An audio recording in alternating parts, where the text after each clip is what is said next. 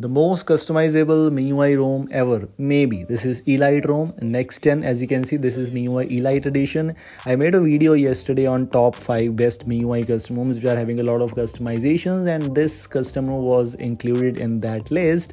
In the terms of UI, this is not something like that. You might say that this is a different thing or unique customizable thing, etc, etc. Default UI is just basically same like other MIUI based custom ROMs. The wallpapers, etc, things are same. But in the terms of customization, this ROM brings you a lot of customizations. We are talking about Elite version, and I'm not going to talk about that it is based on MIUI 14, MIUI 13. It's available for some of the devices. For some devices, it's available for free. I mean, if you use the default free version, you want to use the free version, you can use that without any major customizations, only few of the features here and there. But if you need more and a lot of customizations, which I'm going to talk about in this video, for that you need to purchase this custom ROM. The link for this one is available in the description, that how you can buy that. By the way, some of the features it includes, it gives you better refresh rate options. I mean, my device actually supports 60 or 120, but 90 Hz is unlocked in this custom ROM, and I'm talking about Elliot, which is Mi 11X. And if you're a user of Mi 11X, you might see that you also have the 90 Hz unlocked. It's totally up to you if you want to use this thing or not. It also gives you some AOSP kind of UI. I mean, you have the option for, let me show you some things here, like Android, etc. If you move on to the enhanced notification options, which is available in AOSP, if you use Pixel, etc. All that also brings you the China MIUI features. If you use the MIUI Global Edition, if you have used MIUI India, you don't have these options like new security options in settings. But as it is Elite Edition, so most probably you will see China ROM features available for you. These are the customizations which I just wanted to let you know. We have some status bar customizations where you have the option to enable the dual status bar and the single status bar. If you don't want to use the dual status bar, you can simply disable that, or you want to enable that, the option is available here for you.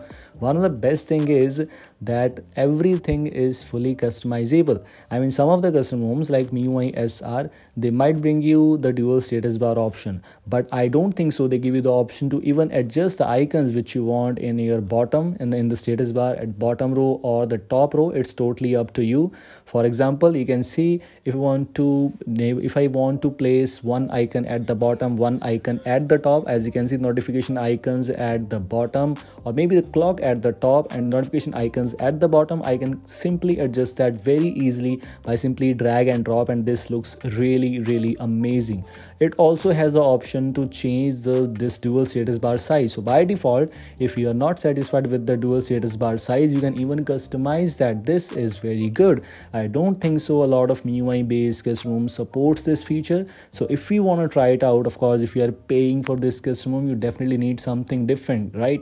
If you take a look at the animations, you can simply customize these things. I still remember I was using these kind of animations, this list view animations in the previous times, but of course those things were available in MIUI Pro also. If you haven't used MIUI Pro, I don't know, but yes, this is the thing which is available, and this is also present in this. Maybe I will not be able to cover all the features which are listed in this custom ROM, but I am trying to show you almost every feature. I'm trying to show you as much as features as I can share with you. You can see the iOS style notification panel. iOS style notification panel is optional, so if you don't want to enable that, it's of course not enabled by default. Everything is available here for you. If you want to enable or not, it's totally up to you. But if you enable this thing, you can see this is how the iOS style notification panel looks like. Of course, I don't have any notification, but we have screenshot in any app option, which means you can take the screenshots if the app is not allowing you to. So that option is present here. You can even customize the battery styles if you want to. For example, if you want to enable the percentage outside that indicator, or if you want to enable only %, if you want to enable only graph, it's totally up to you. Everything is here. Even customize the colors. I'm very bad in the terms of theming, so that's why I'm not showing you that how you can customize these colors. Even though if you have enabled the battery bar as battery indicator as only %, you can even customize the fonts for that. For example, you can see we have 5 to 6 font style options available. You can even use the bold or bold italic or only italic, all these options are here for you to customize. So this is really nice, really amazing. These were the brightness customizations. You can see you can even customize the brightness bar in control center, and I'm talking about the MIUI 13 style. You also have the option, if you don't want to use the MIUI 13 style control center, you can simply disable that. The same like which was present before the battery customization, the same thing is present for the clock style customizations. You can customize the clock fonts if you want to, you can customize the clock color, you can customize the clock size, you can customize almost everything. For example, if I try to enable the animation, you can even enable the animation. For example, if I try to enable this option, and as you can see, I have enabled the seconds, and this is how the animation is looking like. Of course, it's totally up to you if you want to enable these things or not. I'm again repeating that all the things are actually optional. It's not compulsory to use these things. One more thing which I found here is the control center. In the control center 13 is the quick access for these apps. You can add some of the apps here by clicking on the plus icon, and you can quickly launch these apps from the control center.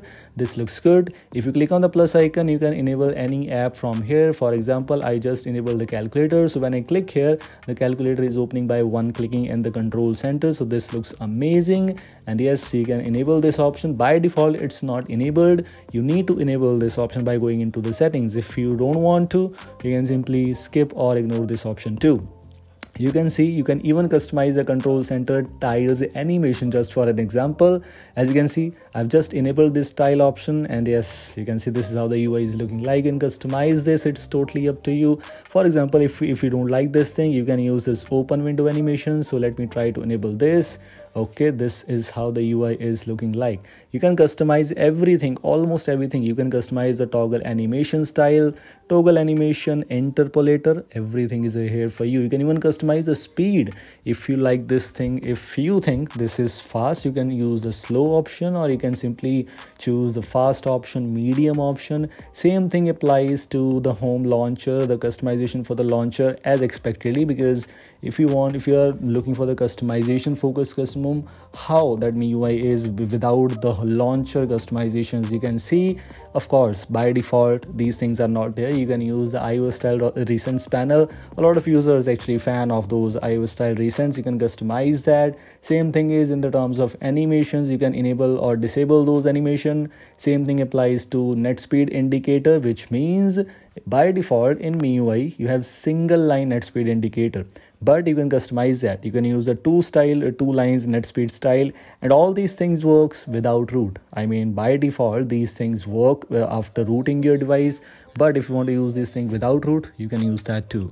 Even in the stock MIUI, you can enable this option by rooting your device and installing some LSPOS modules. I made a video on those things by default, but if you want to use these things without rooting your device, you can use these things in a custom ROM. You can even customize the power menu if you want to. By default it's power menu 7, and to change this thing you need to reboot your device. That's why I'm not rebooting right now, but this is the default power menu. It is even customized as expectedly, and a lot of things are available here for you.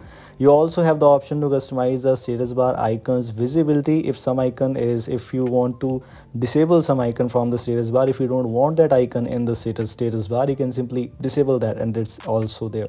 Some of the customization includes notifications related customizations, big control center related customizations, status bar related customizations. You can customize power menu. You can customize almost everything in this custom ROM. So what are you waiting for? If you want to try it out, link is available in the description to buy, or if you want to try out the free version, you can try out that. Most of the new devices are present, and I will give you the list of the devices which are supported for this custom ROM. The 4-style volume panel is working perfectly fine. It's there. It is also deblotted, so most of the apps which actually makes your device laggy are not present here. So yes, this is very interesting thing, and these were things I just wanted to let you know. As I just mentioned, the supported devices available there in the description. Make sure to check out that. Goodbye.